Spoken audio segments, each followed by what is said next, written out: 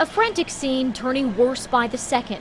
Flames spewed from every window and door of this Auburndale home. Hoses at one point didn't even put a dent in the blaze. Inside, 4 firefighters were trapped. There's a little bit of a panic mode.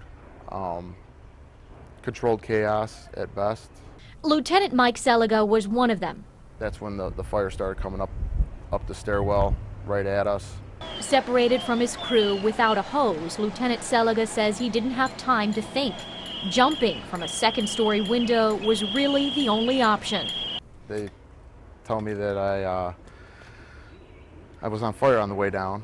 I don't know. It happened pretty quick. It happened quick, but it's the longest drop you'll ever make in your life. About a 15-foot drop and no injuries to show for it. Another firefighter made the same jump. And then I realized that the other 2 were still in there. I saw water flying out the window, so I at least knew that they were still alive and doing something. 2 others stuck on the second floor were rescued by other firefighters with a ladder. And are you proud of them? Very.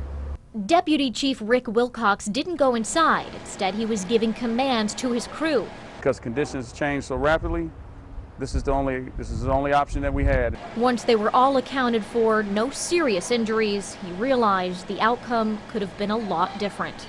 Don't want to go back telling their wives that, you know, something else different. I'm glad I'm on the right side of the story today. I don't know if there's really relief quite yet for me. Somehow we got separated. You know, live and learn.